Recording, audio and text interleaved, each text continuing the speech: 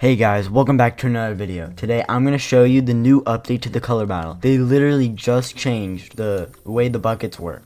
This is going to be a really short video of the new system.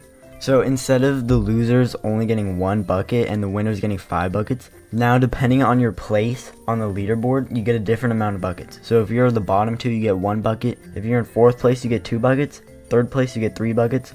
2nd place you get 4 buckets, and 1st place you get 5 buckets. They also added an underdog bonus, so if you're in like last place for a while, your team will get 15 bonus points. One thing they also changed is the stay on team system.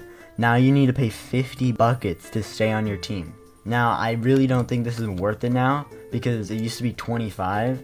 Now 50 buckets is kind of a scam, even if you're in the number 1 team, because unless you end up on the bottom 2 teams, you aren't really saving any buckets, and you're just wasting them all. Alright, now this update is really good because it makes this color battle more competitive and a little less RNG based. There is a little bit more skill, and you might want to talk to your clan on the best strategy. Alright, now this was a really short video, so I'm not going to do a giveaway, but if you do want a chance to win a giveaway for my last video, just click on that right now. I hope you all have a good day, and peace.